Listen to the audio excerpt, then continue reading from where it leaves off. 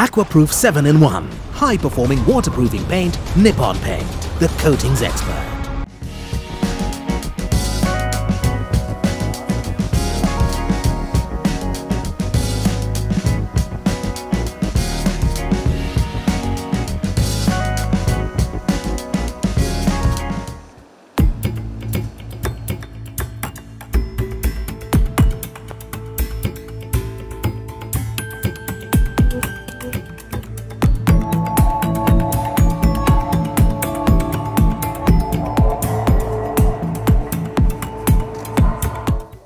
President Ranil Wickremesinghe emphasized that the government plans to transform Sri Lankan agriculture using modern technology, including artificial intelligence. The government is committed to support the private sector entrepreneurs interested in this initiative. The president further mentioned that 100 divisional secretariat divisions have been selected this year for the agricultural modernization program.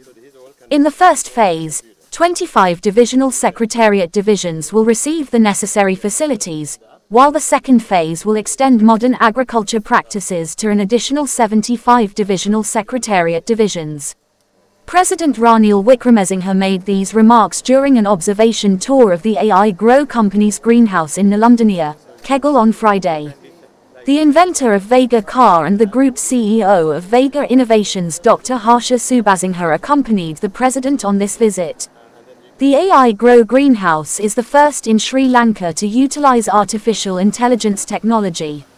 With over 7 years of experience in Sri Lanka's agricultural sector, the AI Grow company applies AI in both greenhouse and open cultivation, utilizing automated methods to enhance efficiency and productivity.